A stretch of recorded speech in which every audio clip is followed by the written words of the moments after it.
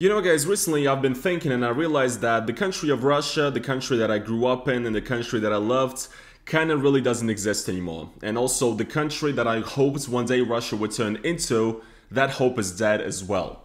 And I want to talk about it. Hello Blazers, it's your boy Roman, and in today's video guys, I want to do like a little kind of podcast just telling you about my life. Well, actually I want to discuss what it was like growing up in Russia and what perception of Russia I've had throughout my childhood and my teenage years and my early adulthood and where it is now. Because obviously guys, it's changed a lot. And I do have a lot of thoughts. So let me start from like ground zero for me personally. I was born in 1998. So obviously by the time where I actually got kind of aware of the world and even understood what a concept of a president is, it was maybe already like 2003, and Putin was president then. And I remember that as a kid, I mean, that's the only president I've ever seen. I don't remember seeing Yeltsin or anything, and I do remember that as a kid, I genuinely for some time thought that like Putin and president are words that are interchangeable. I guess it turns out that I was right, because that's the way it turned out for this country. Yeah, I remember growing up and I obviously had no clue about politics or anything. I really didn't even become political until maybe like 2014, which I'll get to. But I just remember that me, speaking for my generation, kids that are like, you know, 24, 23 now kids, at that time, the sentiment was that we have a new democratic Russia and that the USSR was kind of sucked. Everybody would talk about, you know, the USSR being this oppressive regime and everything. And also, another nice childhood memory, I remember my grandparents and my parents telling me about how, like, during the times of the Soviet Union, you could go to jail for making a joke about Stalin. And I would just remember being a kid and, like, thinking, that is insane. That is so crazy. Thank God that is never gonna happen again. Well, it is happening right now because we literally have a law in Russia that like prohibits you making fun or like insulting the people in power essentially. And people are afraid literally to say anything about our leaders. So it's getting there. It is getting there quick. But as a kid, I remember thinking like, oh my God, that's crazy. It's great that we have this new democratic country of Russia where that would never happen.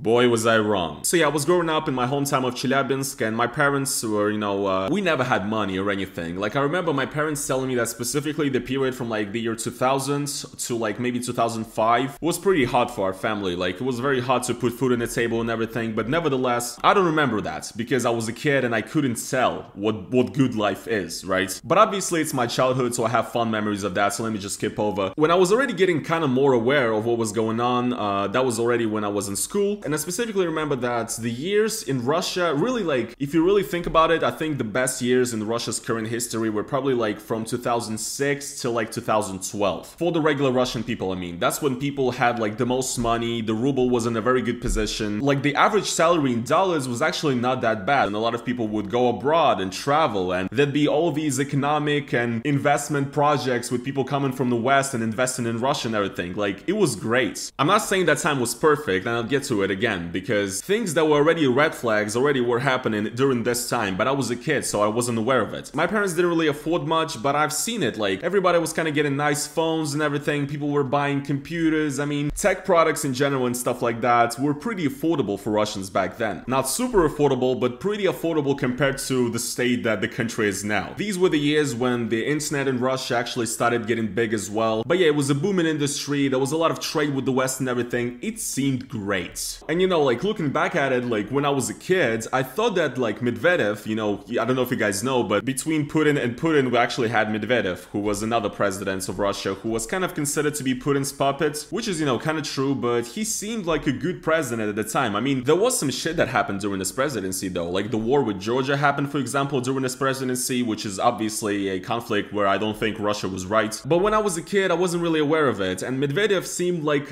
honestly, from my experience back then growing up, he seemed like a pro-European, like sort of pro-Western leader. I mean, he would do all sorts of stuff, you know, he made a Twitter, he made an Instagram, he like hung out with Steve Jobs and Arnold Schwarzenegger and everything. Like, he was much friendlier to like Obama, for example, so the American presidents, than Putin ever was in office. And for a second there, I really did feel like, obviously from my perception being a kid, I did feel like, yeah, I mean, Russia is on its way to be like a worldly country and also to probably be like in the European Union, probably probably by the year like 2020. Maybe that's just from my understanding of being a kid, but I kind of do feel like that was a plausible scenario. And Medvedev had a lot of really great people in his team that actually now dissidents who've tried to improve the economy and everything, and it was truly a different time. But I feel like really for Russia it all went downhill in like 2012 when a certain gentleman decided he wants to be president again. And here's the thing, right? So looking back at it now as somebody, as an adult who knows much more, the times from like 2000 till 2006 or well 2008 weren't that great either in terms of like freedom and like human rights and everything. I mean, just take the cases such as like the murder of Anna Politkovskaya, a very famous journalist, or the criminal case against Khodorkovsky, who was a Russian oligarch kind of who was destroyed by the government. Things like that were already very iffy, but you know, as a kid I didn't even know about it. So in like 2012 I feel like that's where it kind of started going downhill a little bit, but in 2014 that is where it really went apeshit. I mean, you guys know what I'm talking about, Crimea and everything, obviously. That was actually the point I feel like where I actually got, started being politically aware, and that's where my sort of largely anti-government stance, that's where it first appeared. Because I remember just like growing up as a kid, and you gotta understand, when I was a little child, we were not being fed any conservative or religious propaganda in school and stuff like that, right? Because right now Russia has these laws against like, you know, LGBT propaganda, and they have the law against insulting the feelings of religious people and stuff. That was not a thing when I was a kid, and the propaganda was different. And on TV, you wouldn't really see much anti-Western sentiments. Of course, it was there, but not as much as right now. I mean, right now is crazy, obviously. So when I was a kid, I was not taught to hate somebody else, you know? Even just watching Russian state media, I was not taught to hate. I wasn't taught to hate Ukrainians. I was not taught to hate Americans. I was not taught to hate Georgians. I was not taught to hate anybody. Now kids are being taught to hate. Now kids are being taught about like the special operations, schools and shit. Kids are being taught about conservative and religious values in school. In 2014, I feel like that is when I noticed it, right? Because I still watched, you know, like state television and stuff, but like just the way the sentiment has changed. And all this like constant hate of Ukraine on TV and everything, constant hate of Western Europe and America and stuff like that on TV. I was like, what is this? Where did this come from? This is like not right. And the thing is, guys, you gotta understand that like for the elderly people, like for example, even my parents, especially somebody like my grandparents, etc., like Soviet people, basically, they've been taught that since they were kids, that America is the evil, is the devil, etc. I mean, I'm not saying America is a perfect country, but anyway. So for the older generations of Russians, this new propaganda, like, directly fed into what they've been taught since they were kids. This is why it works so good. This is why I gotta understand. This is why so many people are blinded by the propaganda, because it's not even 20 years of propaganda at work here. It's like 50, 60.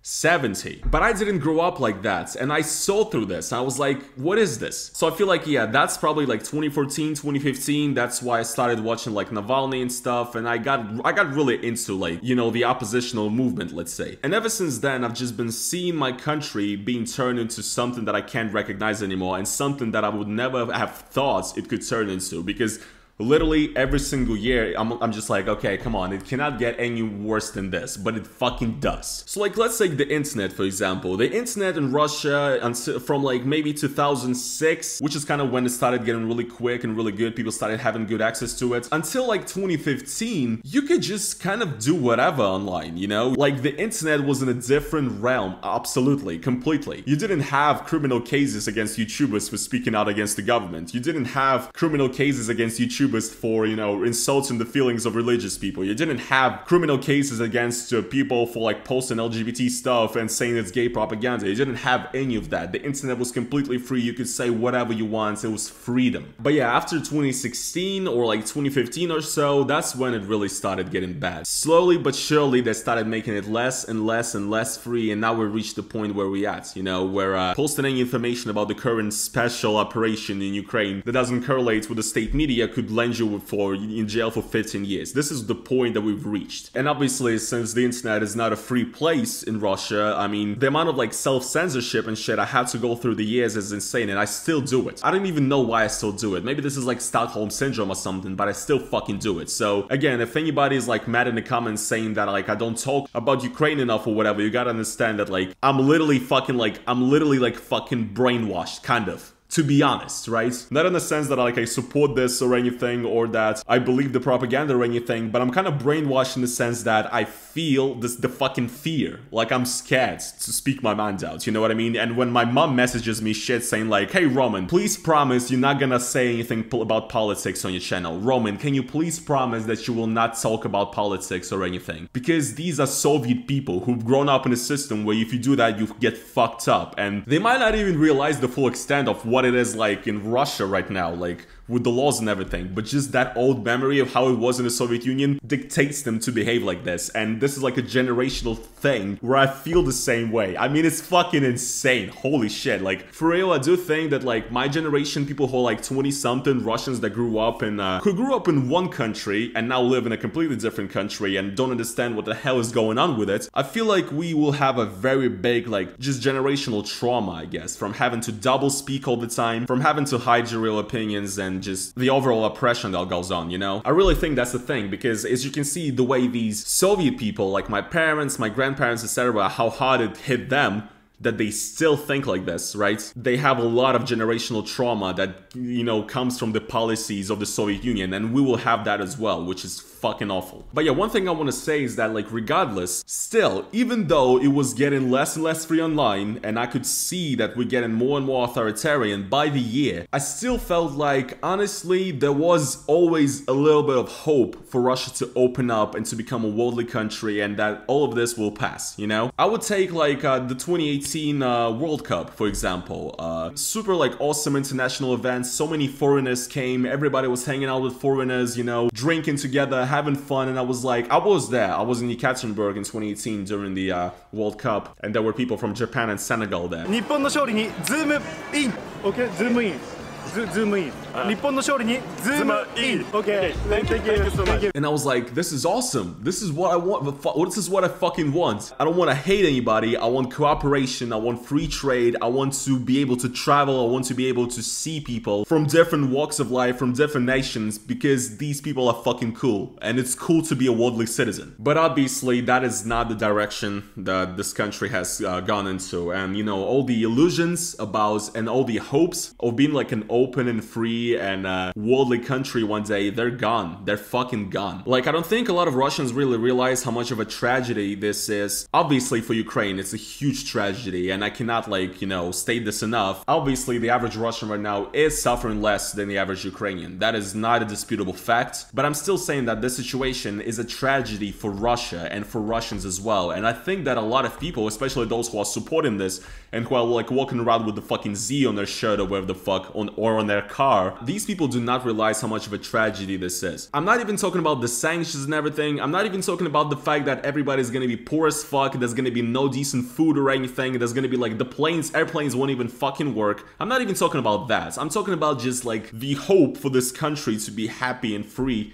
It's gone. It's not there anymore. It's like, it probably will not happen now in maybe like 20, 30 years. I mean, you guys gotta understand I'm a pessimist though, so I'll never think good things, but like, honestly, before this whole thing, I was kind of like, yeah, you know, we kind of live in an oppressive country, but still, you know, it's not that bad, right? You can still do business, you can still visit other countries, you can still travel, you know? Like, you know, we Russians, we love to bitch and complain about our country all the time, but now looking back at it, you know, looking back at what Russia was before February of 2022, I'm like, damn, it was actually kind of not bad, you know? You know what I mean? Maybe that's Stockholm Syndrome again, probably, I don't fucking know. But yeah, like literally in the blink of an eye, holy shit, it got so much worse. And again, I don't think people realize how much of a tragedy this is for the fate of Russia and for its future, but also for the perception of Russians in the world community, obviously. I would say, you know, that like my biggest dream ever since I was a little kid, or like a teenager, I guess, ever since maybe I was like 14 or something, I've always dreamed like, it would be awesome if Russia would like cooperate with the West. It would be awesome like if Russians had like visa-free travel to the European Union, for example. That was like my dream, dude. I was like always like, yes, I want to go there. And I have been to the European Union a little bit, but I have no idea when I'll be the next time, obviously. And yeah, I wanted Russia to be a country where everybody could feel, you know, accepted and welcomed. All races, all nationalities, all genders, all political views, unless you're like a fucking hardcore Nazi or whatever. All sexualities, like everybody, right? But yeah, it's not happening. So yeah, this is like, it's a country that has so much potential. So many great people, honestly. Like, the young people in Russia are fucking genius, dude. But they're all leaving now. They're fucking gone. Okay, so yeah, I have absolutely no clue what is gonna happen to Russia. It's just like, it's just super depressing, and it's like part of my identity is being destroyed because I had hopes for this country, because I know it can be way better than this. But yeah, it's all over. Anyways, guys, yeah, I guess this is pretty much all I wanted to say in this video. I just kind of had this, feeling inside of me for a while, just wanted to talk about this, about like my dream of Russia being crushed. I don't know if anybody even cares, and I know I'm gonna get comments on this video saying, "Oh, bro, why are you complaining? Ukrainians are getting bombed." Can I live? Please. Anyways, guys, if you did enjoy this video though, please make sure to slap the like on it. If you guys want to see more, subscribe to the channel, you can as well donate to my Bitcoin and stuff down in the description if you want to support me additionally. And yeah, I want to just again thank everybody for their support and everybody who's sending me supportive messages. It really does matter and really does a lot. Thank you guys for watching this video, and I will see you guys in the next one. Peace.